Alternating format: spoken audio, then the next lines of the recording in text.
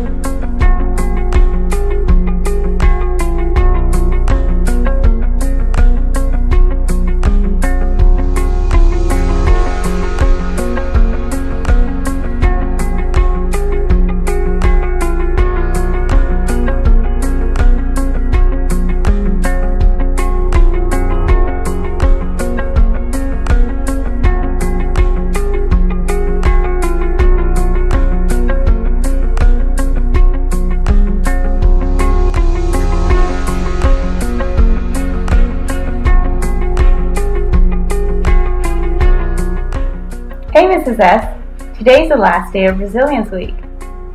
Right, it's Friendly Friday. Aw, thanks. I love working with you too, Mrs.